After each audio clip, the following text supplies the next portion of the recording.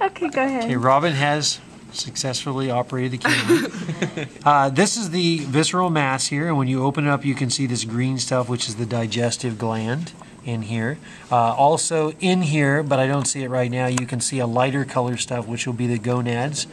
And this is the foot here. This is the visceral mass. These are the gills. This is the heart in here. And this is most likely, this main part's the ventricle, and what ends up happening is the auricle, which sits right in here, they kind of get torn apart. So this is about as good as the heart normally gets in here.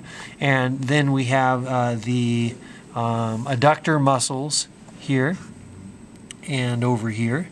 And we've got the anterior adductor muscle over here. This is by the head region here. Posterior back here. Right there. Posterior adductor muscle. And then we have the siphons inside here. So we've got the water's going to come in this way through the gills, go over the gills, go through, wrap around, and then come out through the excurrent siphon there. And what else do we have? We have the outside here. We have the umbo here. And this is the anterior region and the posterior region. So this is the left side of the clam, and this is the right side of the clam. Okay? There you go.